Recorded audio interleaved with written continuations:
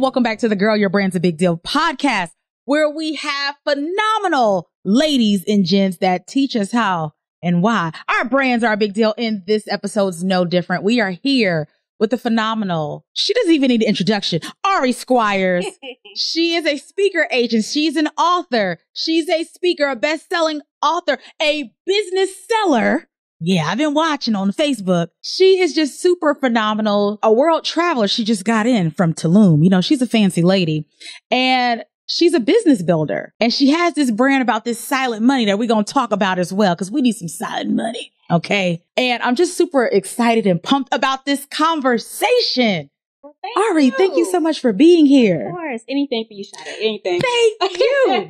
I got a lot of stuff to talk about with Ari Squires. I don't got my notes. I was like, I don't need my notes for this. Tell us a little bit more about who you are. Oh, goodness, who I am. You summed it up pretty well. I love to travel, but primarily, if we're talking to business owners here, I love helping people really just create the businesses that they absolutely love, but make a lot of money doing it. You know what I'm saying? Like a lot of money doing it. But you talked about silent money. And I really still believe that offline money, which is silent money, still works. The old way of doing business still works. I know we're in the age of internet. You guys are probably watching this on YouTube or listening to it on audio. But the old way of business is still extremely lucrative. So I like to still teach those skills and those principles so people can build their brand value online and offline and get those bigger checks offline.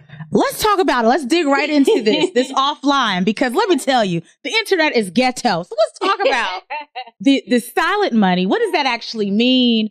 And how some entrepreneurs, especially in this new year, are looking to diversify. I'm one of those people looking to diversify to take some of my online skills that I've acquired offline. So what are some of those things that maybe the online entrepreneurs need to be paying attention to as we want to do more business offline? Well, it just really starts with relationships and your network. And so I feel like online is great because I think I met you online probably. You can't establish great relationships online, but me and you have yet to make money together. Honest, right? So if I look at the relationships that I have that are in my network that are completely offline, that I've met from masterminds, being in the right rooms, being invited to investment meetings, and being in the right rooms and building those relationships, you'll find out that a lot of people have businesses, business acquisitions, a whole bunch of stuff going on that that's not shared online. A lot of the big money deals that are happening, depending on what you consider a big money deal, I consider big money deals businesses selling. I just sold my business. You know, lots of groups coming together to invest in real estate and other businesses. People aren't talking about this online. So that's what I mean by silent money. It's that money that you're making and no one's aware of it. No one's clear. You don't have to promote it. You don't have to share it. You don't have to, say anything about it. And another way to make silent money too is if you do have an online business, if you create an in-house referral system within your business, that's silent money too. Referrals, doing money, taking your business and making more money offline. How did you talked about getting relationships and getting into these different rooms. What's been one of your strategies to get into these higher level rooms? Ooh, I don't know if I have a strategy. I think if I did have a strategy, I would say I'm more intentional. And intention, I think, is a strategy, right? Because you don't say yes to everything. For me to get into the right rooms, every room is not a right room. So you hear, oh, come to this conference, come to this place so that you can be around like minds. I don't always want to be around people who are like minds. I want to be around greater minds, bigger minds, people that are taking way bigger risks than me, people that have way more money than me, people that have way more experience than me. Those are the rooms that I want to be in. Not like, I don't want people in the same space because I feel like I can't learn. Even though sometimes we can. But when I'm around those bigger rooms, I feel like I'm expanding and my network is expanding. So I'm intentional about what I say yes to. So I'm not in every space following the crowd where everybody else is. I like to be where, no one's really know about. I think that's one of your secret weapons, or maybe it's not a secret, but when I'm watching you online, you don't say much, but when you say something, it packs a punch. Yeah. And I think that's important. And I do say a lot online. Don't get me wrong. I'm not bashing online marketing. We have to be well positioned online. We have to be, because even when you go to these places and you meet these people, the first thing they're going to do is Google you. Sade Adu, who is she?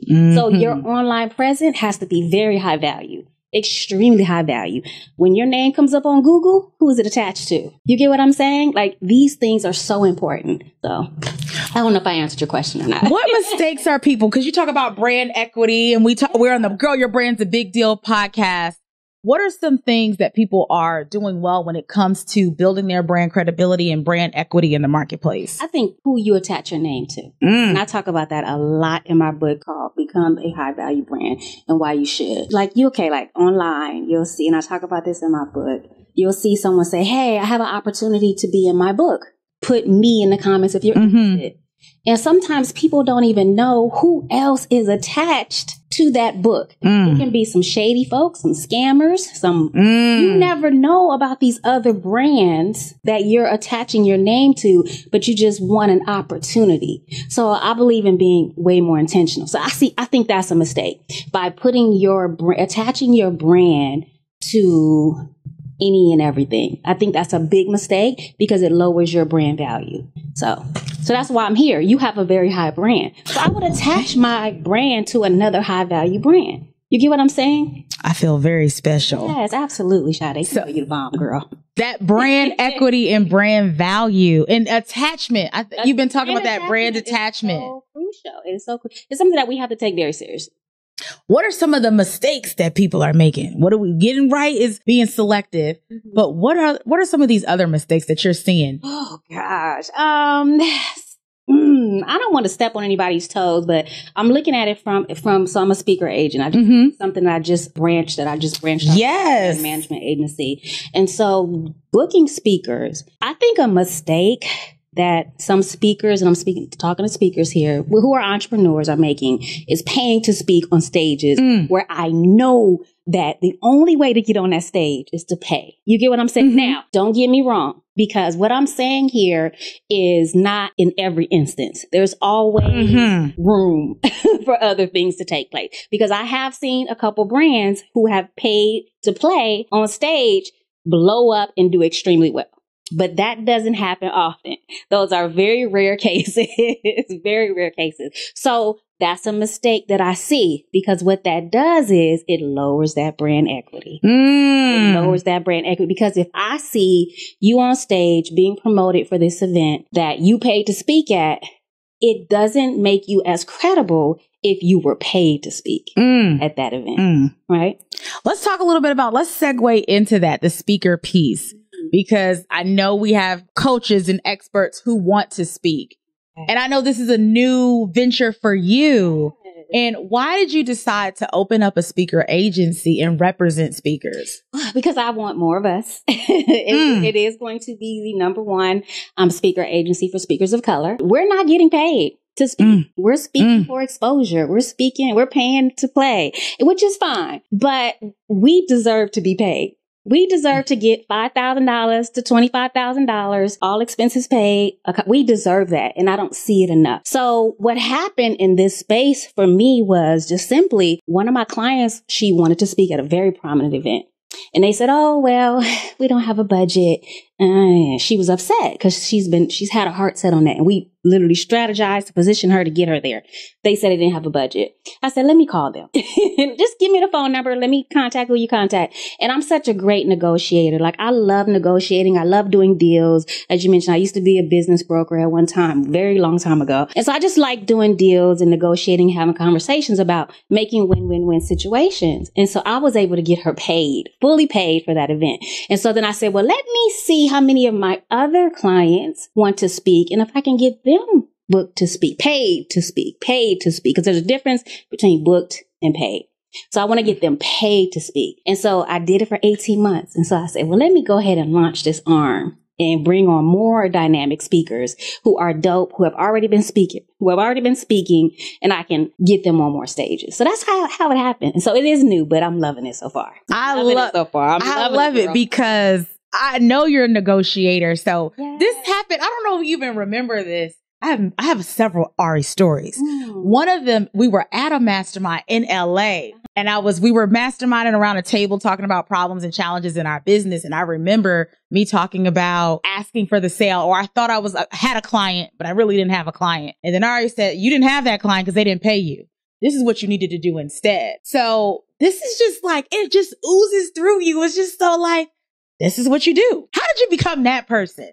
Because I see it in you in so many different ways. Just saying, oh, I'm going to negotiate this contract for a speaker. I'm just going to do it. Oh, I'm going to sell this business. Oh, I'm going to do this. And then I also see other people modeling what you do too in the marketplace. Like, how can we what's the secret weapon to being you?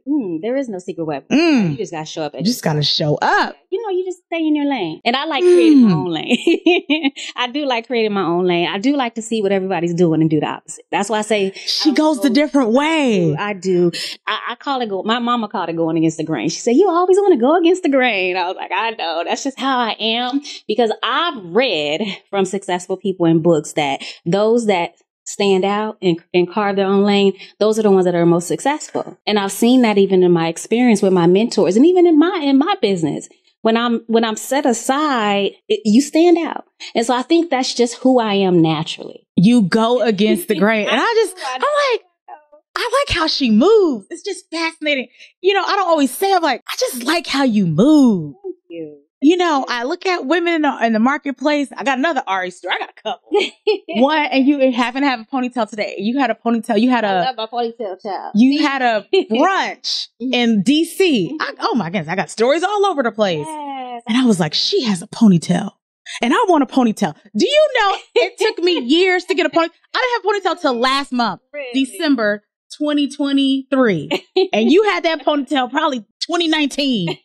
And I was like, I'm going to get a ponytail. And I finally did it last month. Did you rock it? I rocked it for a day. I kind of messed it up, but I rocked it. We're going to do it again. We're going to get another ponytail this year. I was like, Ari had a ponytail. They got to get a ponytail. It took me some time. And then I love you are a masterful negotiator. I remember another story. Listen, I be paying attention. I got my story. I told you I didn't need a script. I remember because we both host events and now you're hosting international events. I'm working on hosting international events as well as part of my vision. And I remember you hosted an event in Las Vegas. I wanted to come. I think something happened that weekend. And you talked about negotiating with the hotel. Now, what you don't know is, and it was like the negotiation number you said, I said, wait a minute. And I showed proof.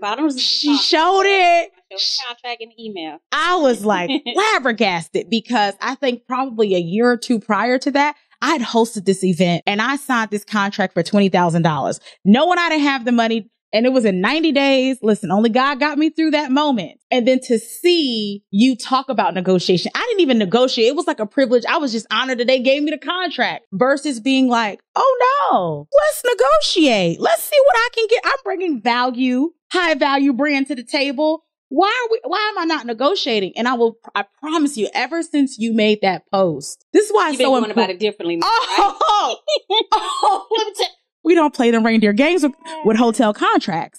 We don't play. And if I can say that goes with everything, and that's why I say you got to do business the way business is supposed to be done. Before you go into anything, you have to know even a client, you have to know how are they going to win? How are they going to benefit from this partnership? Because that's what it is.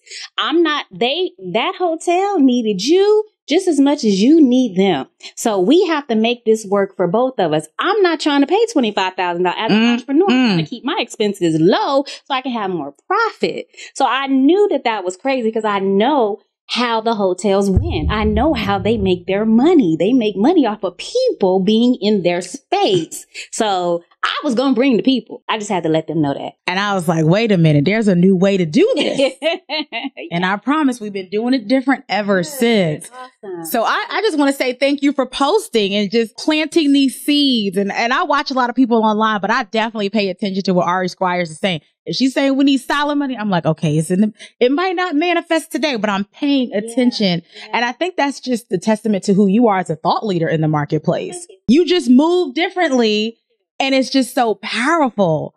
So, okay, now then you added this new loophole. You just threw it in there this week about selling your business. Yes. And that was my silent business. Let me tell y'all how I promote the business without promoting it, right? So I still do kind of, because I didn't want to. And you saw that, right? That I got to stay there for 6 months. I didn't want to. I only want to be 90 days because I don't need to be there 6 months, but that's okay. But it was my business that no one really knew that I had except within the inner workings of my business, because it was an offset of my company. Multi-six-figure business, an offset of my company. I didn't need to market it. When you're positioning yourself online, you do want to be known for something. It's okay to be known for something else, because I do the international retreats. I have a travel business, but I don't, it's not what I mainly promote. I'm known for something. So I didn't want to be known for the book publishing company, right? So I kept it silent and kept it all referral. So I was going to close it last year. I had already planned on closing it last year, and I made the announcement, and I started just telling my clients and everyone even coming on. And so one of my clients was like, they wanted to buy the business. I was like, oh, okay. Well, they kept asking me all these questions. And so the questions, I was like, well, you know what? Let me see if she would be interested in buying the business. So I ended up negotiating a deal to actually sell my very first business. And what's so funny is one of my mentors a long time ago said, you're not really doing business unless you're setting up your business to be sold. So I thought about that when I initially went in. I said, how can I make this business a residual income company? So maybe later on down the line, somebody will buy it. But when I decided to close it so I can focus on my brand management, actually, I was going to focus more on my speaking career, which I'm putting on the back burner again, which is fine. I was just going to close it, but opportunity presented itself, and you were ready. When you stay ready, you don't have to get ready. And you talked a little bit about that, like process and identifying, you didn't share the numbers, but identifying, having the numbers. And I can't, and I won't. And I can't, and I won't. Yeah. So we won't do that today. But just the idea, I think, again, you are somebody who plants seeds, whether you realize it or not, a new seed, like, oh, we need to start selling businesses, or we need to position our businesses and buying. That's been a theme today. That's some silent money. We working hard on the internet. I'm telling y'all. Too hard. You guys, I'm telling you guys. And this is what I always say. This is what my push planner.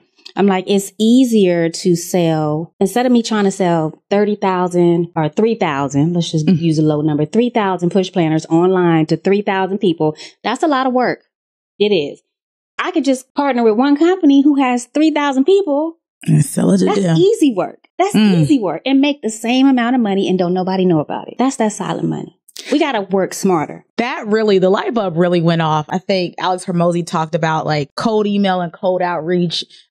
He was like, you can be doing stuff in the marketplace and your competitors have no idea. And I said, wait a minute.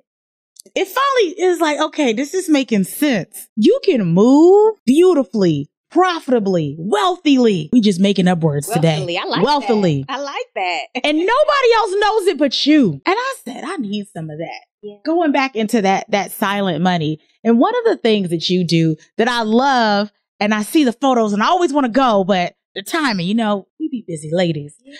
Your revenue rooms, where you focus on the money and revenue, and you're unapologetic about having these higher level skill sets to get to the goals.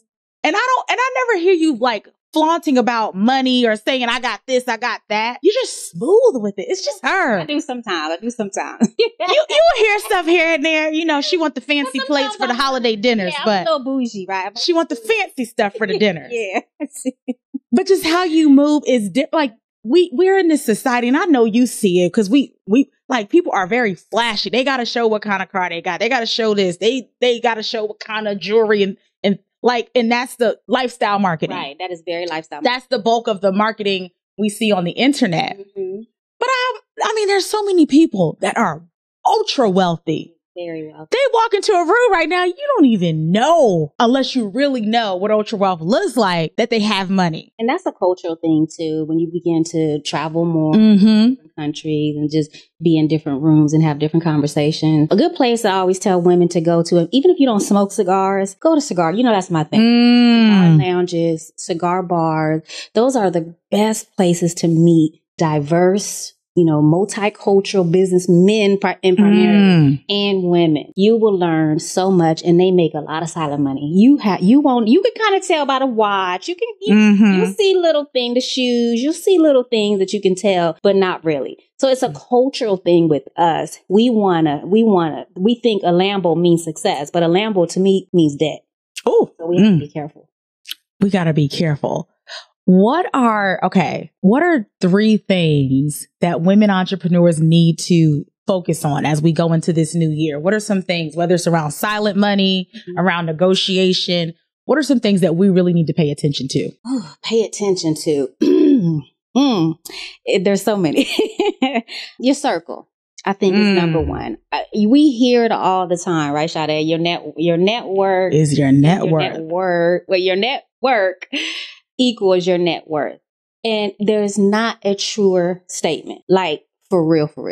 There's not a truer. So I think that women entrepreneurs need to be a lot more intentional about the rooms that they're being in. And when you're in those rooms, who are you there specifically to meet? And I talk about this again in my book, Become a High Value Brand. I give you specific step-by-steps on how to start a conversation, how to network with the big dogs is what I call them, engaging those relationships. And it's not to use them. Is to see what value you can add to them. So that's another thing that we have to do as well. Moving into this year and beyond, because I don't get caught up in the years.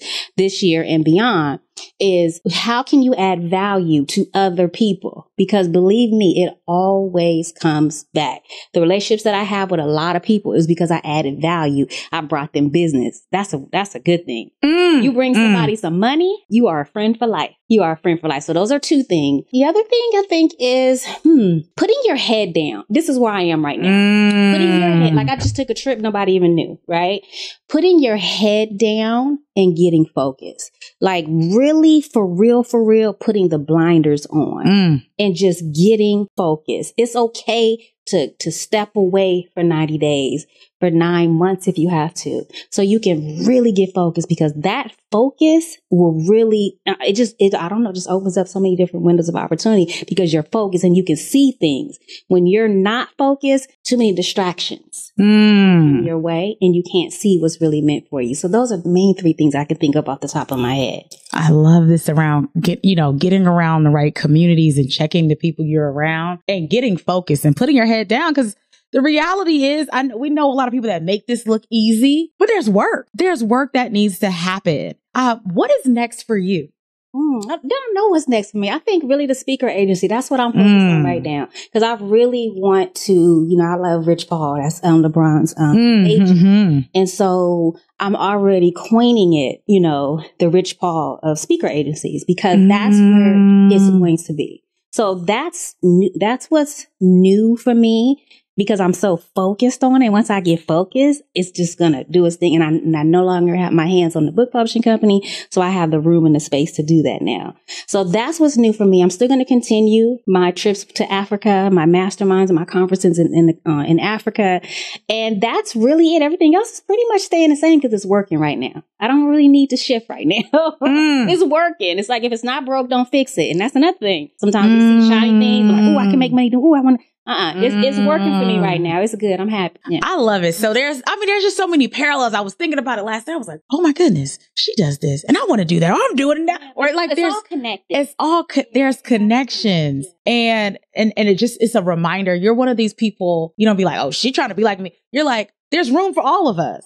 Absolutely. There's room. You can be a speaker. You can be a speaker. You can travel. You can travel. Or have the same. You can talk about branding. You can none of us are doing the same thing. In the same way. Exactly. We're in the same movement to empower people to change their lives, right? Empower minds, change lives. We're in the same movement. So we can still be in the same room, even help the same people. Like we can do it. There's so much room. There's just figure out your lane and stay there. Stay in your lane. Dominate your lane and just make strategic connections. And I think practice the art of intentionality. Yeah. This has been an amazing conversation. How can we stay connected to you? You talked about your book. How can we get the book? Just go to my website, arisquires.com. We're going to make sure in the show notes below this video that we have a link so that you can stay connected. What's one last thing you want to leave our audience with today? Do you, stay you, and be you, period. Do you, stay you, and be you, period. I'm going to bring it back. I got a license. I got a couple of more minutes. One thing I want to bring back, because you're successful, and I think it's important, the women that we serve, and even me as a single Black woman, and longevity and love and relationships. And you talk about your family and your husband and your children. How do you balance the things that you do? Because you're a Titan. So how do you, and I know there's people who are watching this that need to hear your answer. So how do you balance love, relationships, and business and family? My family first. My husband comes first, then the kids. My husband, then the kids. I just put it all first. It's the most important thing to me. I'm very strict with my time, meaning you're not going to come in just because you can during that time. If it's family time, I'm very strict with it. And then I have a very loving, supportive, literally my husband is like, my, that just that everything for me, that rock that I need to keep me grounded, to keep me sturdy, that foundation. So I think that's important, but there's really no balance. Really, one of my clients always said that you got to blend things. You gotta blend things. And that's how I do. I just blend it. Like my son was supposed to be here tonight. We were actually on the way here, 16, and he has a job now. We were on our way and his job called him to say if he can come in. I had to turn around, but when I say blend, I was going to bring him so he could sit and watch and learn and be a part of the hard work, the dedication. You know what I'm saying? And see all of that. And that's important. Our kids have to see it. They have to see the success. They have to celebrate with you, and they have to see the challenges and the obstacles as well. So I include, we're just a big family. We just include each other in everything. I love that. I love this, the power of blend. So I want you to look in your camera and introduce yourself and tell us why your brand's a big deal. Oh, goodness. Hello. My name is Ari Squires, and my brand is a big deal because I really just want to see people win. And I like to stay in my lane. I like to go against the grain. I like to look at what everybody else is doing and do something different. And I really believe that that's why my brand is a big deal, and it helps me keep my brand value high. And you can do the same thing. Ladies and few special gents who are watching, thank you so much for being here for another episode of Girl, Your Brand's a Big Deal. Ari Squires, thank you so much for being here.